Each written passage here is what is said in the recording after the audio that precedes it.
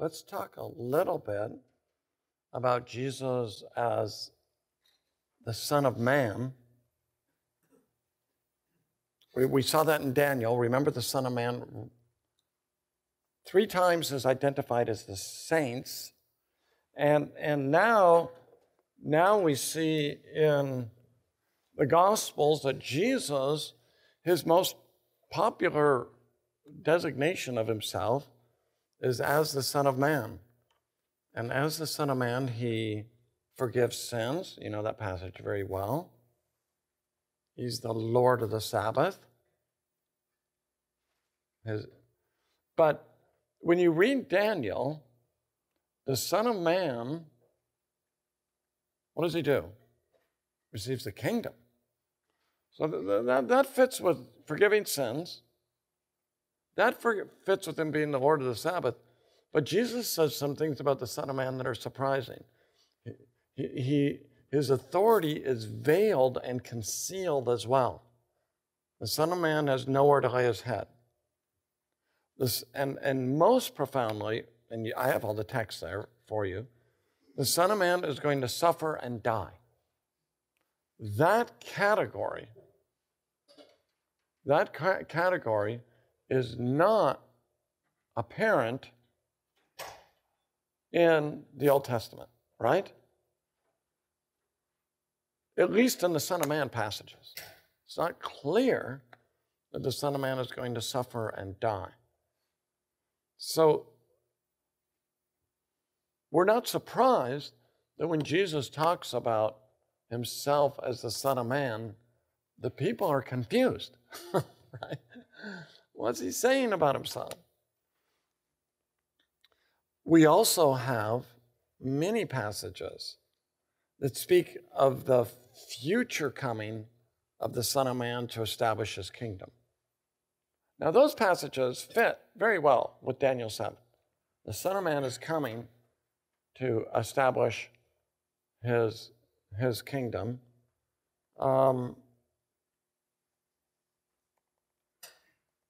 Here's just one example, right? When the Son of Man comes in his glory and all the angels with him, then he will sit on his glorious throne. Great, thank you so much. Wonderful. That is great. That's wonderful. So that is clearly a passage about the glorious Son of Man, isn't it? There's no doubt about that one.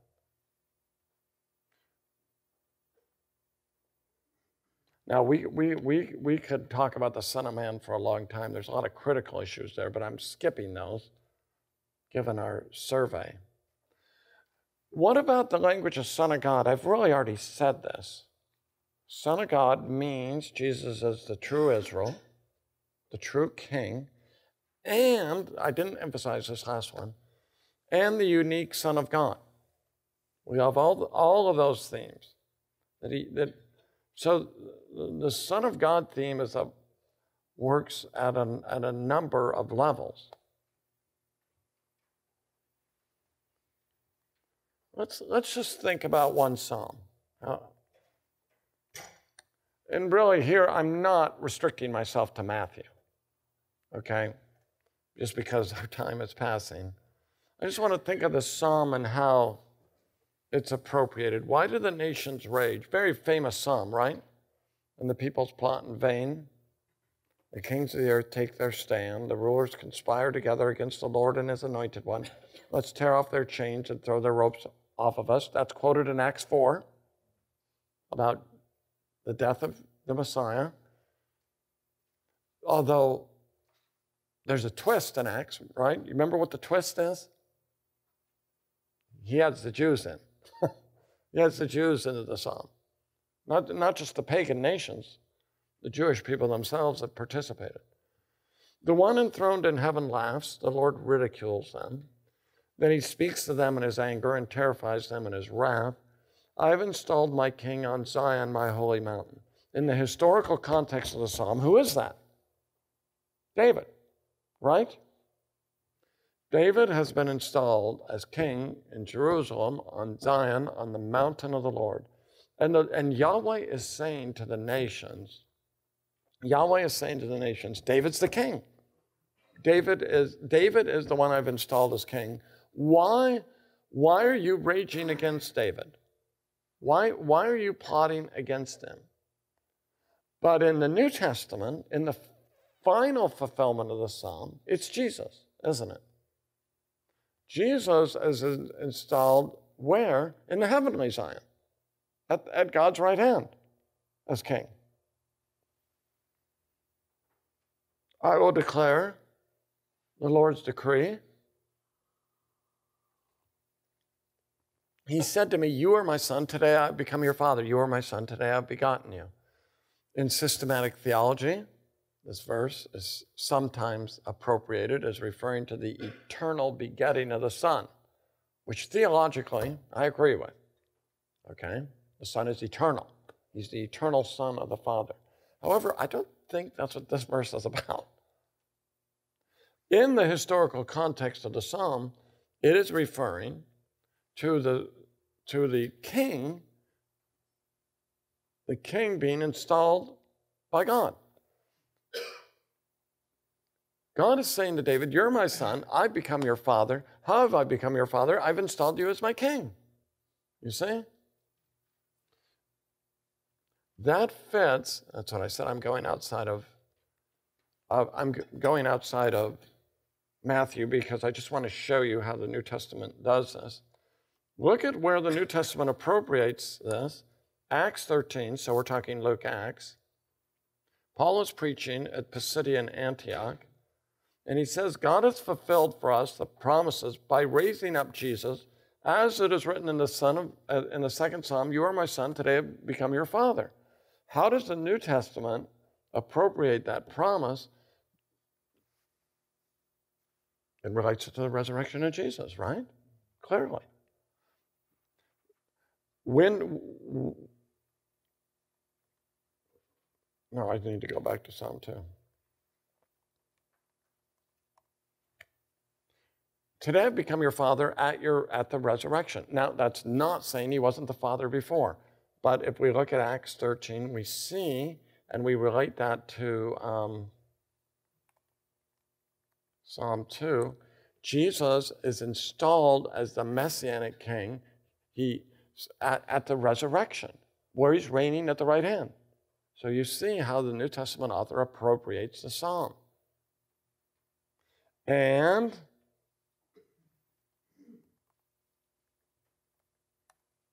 Hebrews does the same thing, right? Same verse. Looking at these messianic promises, Jesus is greater than the angels because he's installed on high and it's the reigning king. He wasn't greater than them on earth, but now that he's been raised from the dead, he is, right? On earth, he was humbled, made a little lower than the angels, right? Chapter 2. Now he's installed as the Messianic king. Well, I went outside of Matthew, but I'm making the theological point there. Jesus, as the Son of God, now reigns at God's right hand. That's something that's found throughout the New Testament. As the authoritative Son of God. We're not surprised, are we? Okay, there's a question. I'll take it. A couple of questions, yeah. So when you look at Acts 13:33, you would interpret the reference to the resurrection as implying his exaltation and enthronement? Yeah, I think for Acts those are together. As the risen one, he's the reigning one. His resurrection means he reigns. Yeah. I didn't have one. You didn't have a question. Okay. We're not surprised. So what are we told, right? How's the fulfillment working in the story of the kingdom? We're going to talk about the kingdom in a moment. The kingdom has come, but what's the focus in the Gospels? Of course, the whole New Testament. But if we're thinking of the story, the focus is on what? The king. Well, not surprisingly. The kingdom comes with the king. So who is the king? He's the Son of Man. He's the Son of God.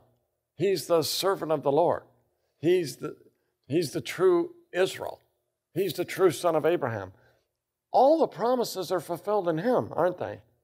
Everything, he's the last Adam. I mean, I'm going out of the Gospels now. But you could probably connect that to the Son of Man even, that he's the last Adam.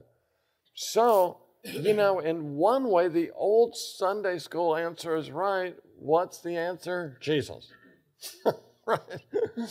You can't go far wrong. Everything finally points to, in a more profound way than a Sunday school answer, right? But everything finally points to Jesus. Everything finds its climax in him. Just to show you, again, we're spending a little more time on Matthew than we will on Mark and Luke. But notice Jesus' authority in the following ways. His authority as king. He calls his disciples. In Judaism, you would put yourself as a disciple under a rabbi, but your tutelage, just like in this class, right? Your tutelage as a disciple when? I teach, I'm a supervisor for doctoral students, but some of my doctoral students are smarter than I am. And then they become colleagues. And then they may tell me where I'm wrong, right? That happens. That didn't happen with Jesus. The discipleship is an internal discipleship, isn't it? They're disciples forever. Jesus says, if your family is more important than I am, you're not worthy of me. I mean, right? Would you say that to anybody? No. But the authority of Jesus, take up your cross and die for my sake. You find your life or you lose it for Jesus' sake. You could the passage about the rich ruler, isn't that a fantastic and interesting passage? Because he wants to know how to get eternal life, and Jesus says, keep the commandments. Well, I've done it. Check. How can I enter the kingdom? How can I have eternal life? I kept the commandments. Jesus says, no, you have to sell everything. He doesn't say that to everyone, does he? But he says it to him. What's his Lord? What's his false God? It's his riches, right?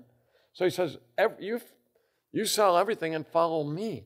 I'll know you really belong to God if you're my disciple. If you sell everything and follow me. And of course, he's not willing to do it, showing that he's not a believer. Jesus is the bridegroom with the new wine, talked about in Joel and Amos, right? How's the wine going to drip off those mountains? It's going to happen through Jesus. And actually, we think of John 2, right? The wine at the banquet. I think part of that is saying, hey, the kingdom's here. You know Amos 9? You know Joel 3? This story is telling you something about the fulfillment of the promises. And then two very fascinating passages where Jesus stills the storm. And by the way, there's a book out by, we read it in colloquium last semester, by Daniel Kirk on something like Jesus attested by God. And Daniel argues that all these passages about Jesus in the Synoptic Gospels only prove that he's a man and not God. And he rightly shows that Jesus' humanity is emphasized, but it's a clear case of reductionism. And two of the places I was really unhappy with what he did was right here, the stilling of the storm passage. Because, remember this passage in Psalm 107, these great deliverances in Yahweh's, and we have the deliverance of the sailors. Remember that? And it says, when Yahweh delivers sailors, he stilled the storm to a whisper, and the waves of the sea were hushed. That's what Jesus does, right? There's an echo there in that passage. Does he quote the passage? He doesn't, but he echoes it big time. Jesus is divine. Who can still a storm? That's not something human beings do. See, I've even met some conservatives say that's what human beings can do. But that's not the allusion we find to Scripture. That's not the scriptural allusion and echo. We want to anchor our theology in a scriptural text. And there it is, so fascinating. And the other one is he walked on the water. He walks on the water. And then, wait, I forgot the reference. Yeah, Job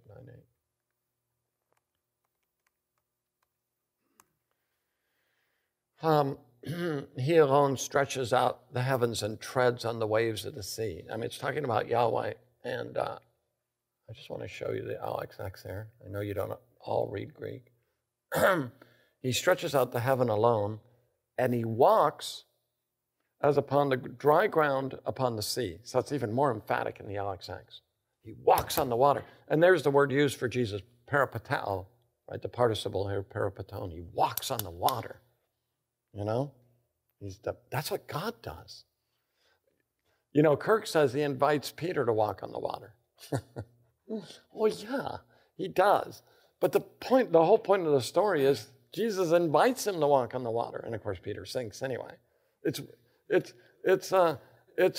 something he can do at Jesus' behest. It's so clear. Sometimes I feel like when Kirk reads the narrative, like, do you know how to read stories? I mean, it's so clear that Jesus walking on the water is different in kind from what Peter does. How could you compare those two? I thought that was awful. So the authority of Jesus. Okay, anything you want to say so far about that? Let's talk about the kingdom a little bit. So, Matthew prefers the language of kingdom of heaven. The other Gospels, kingdom of God 4 times, kingdom of heaven 32 times. The typical scholarly view out there is that Matthew uses kingdom of heaven following a Jewish tradition of not wanting to mention the name of God, right? So you say heaven instead of God. That's the typical scholarly view. But my colleague, Jonathan Pennington, wrote his dissertation on this under Richard Bauckham at St. Andrews. And I think Jonathan has rightly shown that older scholarly view isn't persuasive. For one thing, as he points out, Matthew does say kingdom of God. If you want to avoid it, and furthermore, he uses the name of God, I mean the word God, many times in the Gospels. So I think Pennington is right, is that you see a particular authorial purpose. Here's biblical theology, right? You discern a particular purpose in using heaven, and it's what heaven and earth language. God's transcendent. He's above us, right? We're on earth, he's in heaven. So the distance, if you speak of heaven and earth, it connotes the distance between God and us. It doesn't only connote distance, but also, given the biblical storyline, it connotes righteousness and wickedness. God's in heaven and we're on earth. And Jonathan points out, Daniel is often appropriated by Matthew. So what you see in Matthew is a recognition that the kingdoms of this world are evil, but God's kingdom is a good kingdom. Or another way, you have the transcendent. The kingdom is transcendent. The coming of the kingdom, it comes from heaven. It's supernatural, isn't it? It's a supernatural gift given to us from God himself. So how after 2,000 years of promises, how is the kingdom going to come? It's going to be a miracle. Of course, we've been prepared for that in the Old Testament, haven't we? But it's going to come from a king, right? And it's a kingdom that will come by God's grace and God's power. Just a little bit on who's the kingdom for. It's for the poor in spirit.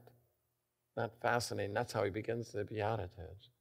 It's for those who are spiritually impoverished. It's for those who know they're weak. I mean, do I have it here? Matthew 18. Maybe I have this later. It's for those who know their children. So what great news, what great news we have to preach. We don't go out and preach to people. The kingdom's for the strong. The kingdom's for the mighty. The kingdom's for the noble. The kingdom's for the good. Now, Jesus says again and again, the kingdom is for those who admit that they need God. They need help. They need forgiveness. The kingdom is for those who are humble enough to admit that they need the power of the kingdom, the power of the king. So many people have said it's an an upside-down kingdom, isn't it? It's not the kingdom you would expect to come. And how wonderful that is. What a blessing that is. How, at least for me, if I think, well, the kingdom's for the strong, well, I don't qualify. The kingdom's for the good, I don't qualify. But the kingdom's for the weak, I qualify. The kingdom's for sinners, then that's for me. It's for me. We just have to admit it, right? I need him. I need him every hour, right? I'm prone to wander. I need his grace. So that's such great news about the kingdom. Isn't that what Paul says in Romans 2? What's the problem with the Jews? They have hard hearts and they don't want to repent. I think of my own family members who aren't saved. What's their problem? They're nice people, mainly, but they don't want to repent. That's the thing. I think they're fine. Yeah, everything's fine. I don't need God. The kingdom's for those who say they need God. And of course, Jesus tells us those who are religious can cloak their religion, and they use their religion as a way of not needing God. That's the most subtle sin of all, isn't it? One of my colleagues, he's retired now, but many of you may know him, Tom Nettles. Do you know that name? Tom taught church history for many years at Southern. He actually still teaches for us, but Tom's 67, 68, so he teaches adjunct for us. He's retired, but when Tom went to seminary, he wasn't saved. He got saved in seminary. That doesn't happen very often, but he realized in seminary, I'm not even saved. Thank God he got saved. So, anyway, the mysteries of the kingdom. The mysteries of the kingdom. Chapter 13. The secrets of the kingdom, right? The things hidden about the kingdom. What was hidden about the kingdom? Chapter 13 is a very important chapter, isn't it? So we talk about the fulfillment of the kingdom. What's hidden? And I'd say, along with many, the already but not yet nature of the kingdom. That's the secret, right? The secret is, if you read those parables, the kingdom overlaps with the present evil age. The kingdom doesn't come immediately with apocalyptic power. So you can see how this would land on the Jews. Jesus says, I'm the king. The kingdom's coming. The kingdom's coming me. It's reigning. They're like, huh? The world stays in the same. That's not the kingdom. That's not the kingdom. We know, we've read Daniel. When the kingdom comes, all those other kingdoms go away, right? Then it's like a big rock that takes over. Or the Son of Man receives the kingdom. It's not. The kingdom's here and life goes on as usual. You can see why they disbelieved, right? That's not the kingdom. Give me a break. But Jesus says, no, the kingdom's as small as a mustard seed. That's what he says, doesn't he? The kingdom's hidden like leaven. Only those who have eyes to see it. It will become a tree. It will spread throughout the whole dough. Big hermeneutical issue here. Post-millennialists say that it's growing all through history. It's gradually spreading through the dough all through history. So, very interesting, isn't it?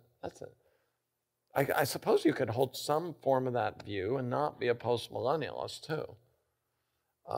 So maybe there's some truth in that, but I'm definitely not a post-millennialist.